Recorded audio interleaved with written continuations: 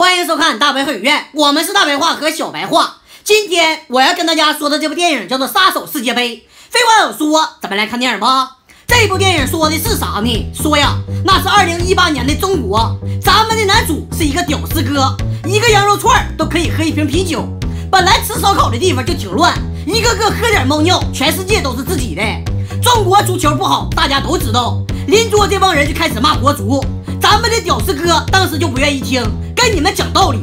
中国足球不好那是有原因的，就是因为咱们国家从事足球行业的人少。跟一帮酒鬼讲道理，那你肯定要挨揍。烧烤店老板秃顶哥还不知道咋办的时候，一个戴面具的人来到这里，还给他一张杀手世界杯的邀请函。一定有人要问，杀手世界杯是个什么玩意儿？我来解释一下。世界上有一个组织叫做杀手联盟，他们有一个老大，现在已经老了。那么谁做下一个老大呢？于是他就想出一个主意，马上就到俄罗斯世界杯了，咱们也可以让各个国家的杀手们进行足球比赛，谁冠军谁当老大。咱们中国的杀手在清朝就没有组织了，现在秃顶哥就是清朝杀手的后人，所以他必须要参加杀手世界杯。这可咋整啊？正好屌丝哥是一个足球健将，脚法很不错，还有点少林足球大力金刚腿的意思。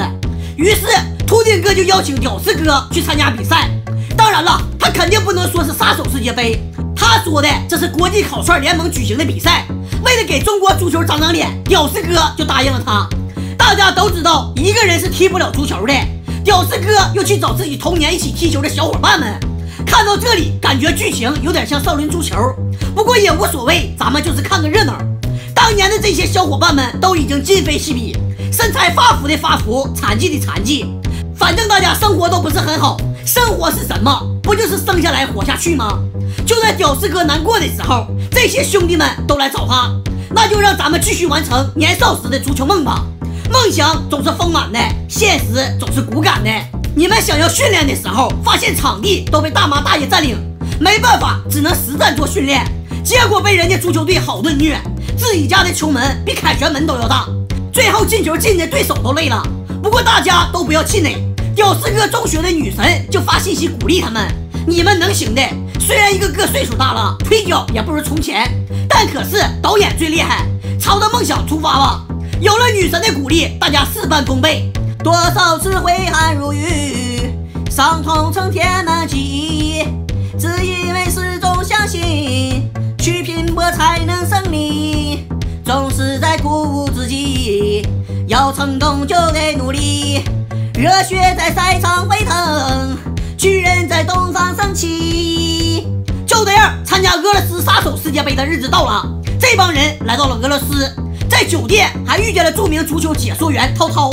听说这帮人是来参加国际烤串联盟的足球赛，涛涛还要给他们做直播给中国人看。比赛的场地在一座城堡的后院，除了中国队，其他国家的运动员都是杀手。比赛自然也是很暴力的，而且裁判也不管，谁暴力谁就赢。屌丝哥他们一看这是咋回事啊？后来一问秃顶哥才知道，原来这是杀手世界杯。本来大家都不打算参加，秃顶哥用民族大义来解释这场足球赛，我们必须要给中国人争脸，对不对？咱们的第一场比赛是日本队，女杀手们负责勾引裁判，男杀手负责对付咱们的运动员，一时间都很受伤，根本不是对手。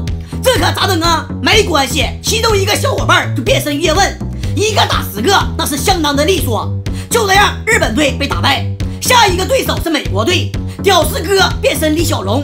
虽然你们手里都拿机关枪，那也不好使，截拳道把美国队都打败了。第3个对手是哪个国家我也不知道。中国队员用化身炸大辉，手持大刀全部搞定，中国队竟然一路杀到总决赛。